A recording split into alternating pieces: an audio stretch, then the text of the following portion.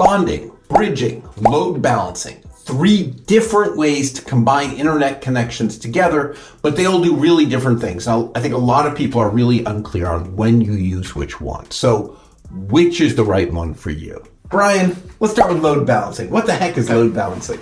So load balancing is when you have a few different internet connections available to you, and you take different flows of traffic and you put them over the different internet connections you have. So what do you mean by flow traffic? So flow of traffic might be like your upload stream for a video or your download stream from YouTube or checking your email. Those are all different flows of traffic. And so with load balancing, you can take those flows and you can put them over the different internet connections. Right. But once you put one there, it's stuck there. Exactly. It's stuck. Right. So if that internet connection goes out, whatever you're doing, that download is broken. Yes. You have to click the link again. And that download's not going to be any faster than that one connection's available. I mean, yeah. I mean, if you have a lot of downloads going at the same time, you could spread them out. You could spread them out. Absolutely. Right, Yes. right. Yep. Got it. So how does that compare to channel bonding? So channel bonding, you still have a few internet connections available to you, but you can actually take those flows of traffic and you can sort of cut them up into their, all the pieces that make them up, and you can spread those out. I think you can say packets. Packets, yes. Packets. So you take those flows, and you take all the packets that make those flows up, and you can spread those out over the connections. So you can take one download stream and you can put it over a bunch of internet connections and actually get it faster and more reliable.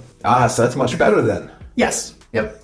So what's the downside to channel bonding? So the downside of channel bonding is you need something on the other side of it to put that back together again. And so with Speedify, we have servers out in the cloud that do that for you, where with load balancing, they go out over that connections and they hit the internet. So you don't need this piece out of the internet to put them all together again. So yeah, I know that the issue is that any flow on the internet, it's defined by, a protocol, 2 IP addresses and 2 port numbers. So if you ever change internet connections, you get a new IP address. And that's why, something like load balancing, you can never move it from one connection to another. Right.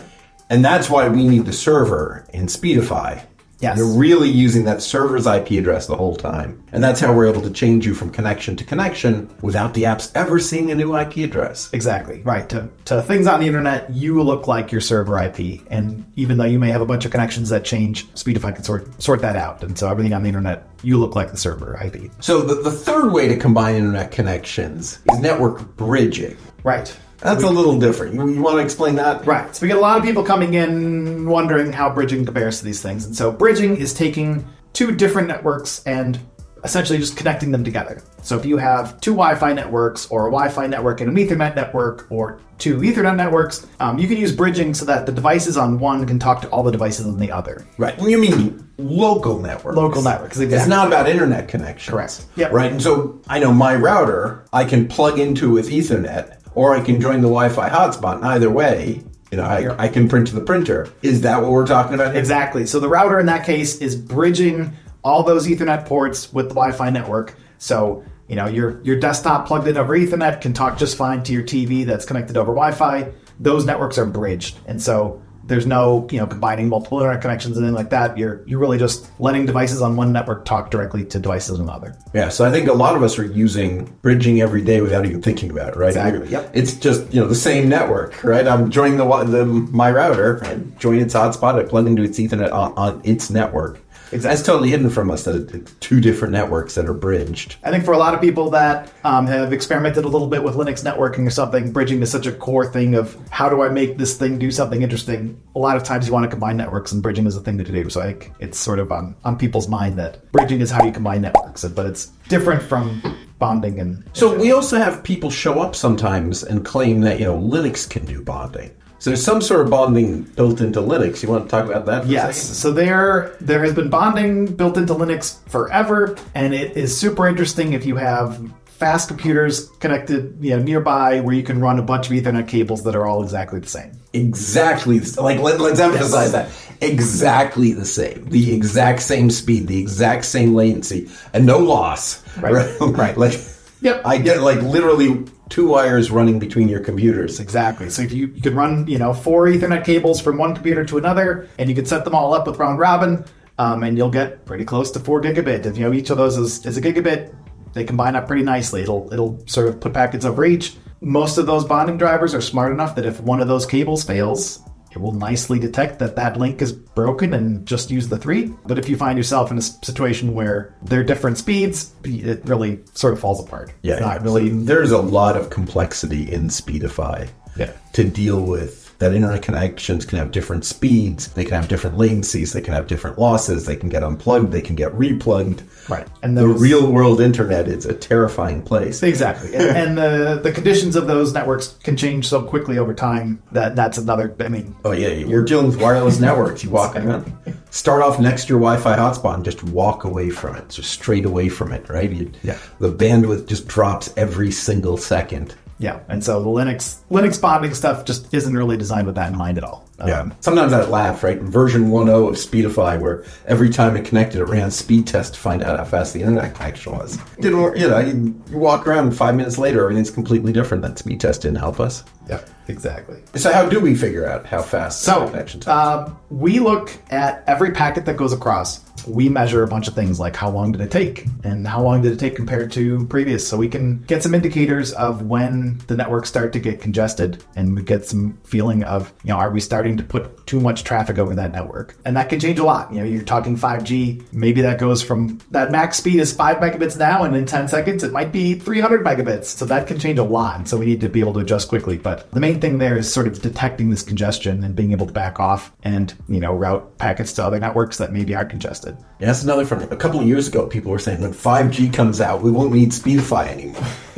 And it turns out that 5G makes you need Speedify more because it's more variable. Yeah. You stay on one spot, it's 500 megabits. You walk a few feet away, now it's 1 megabit. It's such craziness. You need Speedify in the middle to, fix things up for you so you have working internet. Absolutely, yeah. The 5G seems to sort of spread that range out where a lot of times, speed feels about the same as it was on 4G. And sometimes it's 3 times faster than you ever saw with 4G. And it's, kind of all over the place still. So, absolutely. Now we're going to get into how you can use these technologies to improve your internet connectivity. But before we do, hit that subscribe button so you see all of our latest videos when they come out. So if somebody wants to do channel bonding, what should they do? Easiest way to start channel bonding is to download Speedify. Install Speedify. It's available for iOS, Android, Mac, Windows, Linux. So that's the easiest way to get going. It's a little tough to get into otherwise because you really need the component, at the device where you have the multiple internet connections, and you need something on the internet to be able to combine them. So by far the easiest way to get into it is to start using Speedify. So we've been talking about how you can bond all of the internet connections on your computer or your phone together to get you faster, more reliable internet with channel bonding. Is there any way to bond the cellular off other people's cell phones? Yes. So with Speedify, we recently added a feature called Parent Share, where devices that are running Speedify that are near each other can kind of advertise to each other the internet connections that they have, and they can share over their local networks. And actually, yes, so your one phone can use its cell connection and the cell connection of other phones that are near it. Yeah, I've used that for live streaming, right? So I've got the one phone and it's got its cellular and it's doing live streaming, and then I can have 2 other phones join its hotspot, and now I'm on AT&T, Verizon, and T-Mobile, all 3 carriers at the same time, walking around the city live streaming, talking to people. It's pretty cool. Very cool. Yeah, and I think getting that coverage across multiple cell carriers is really important because it's especially in a city, you can find a spot where T-Mobile's great because you're right by a T-Mobile tower and got almost nothing from Verizon. I mean, we see that all the time. So whether you're bonding or load balancing, how big a difference does it make to connect, say, Wi-Fi and Ethernet to the same internet connection? There isn't much advantage to doing that unless you don't trust one of those connections between you and your router. If your Ethernet always gets kicked out by the vacuum or something, then maybe having some failover there is good. But if you trust your Ethernet and it never goes out, not much advantage to adding multiple paths to the same router. So what about if you have 2 cell phones on the same carrier? Does trying to bond their connections together, does that actually give you better performance? It depends. That's what I've heard. I've heard very mixed things.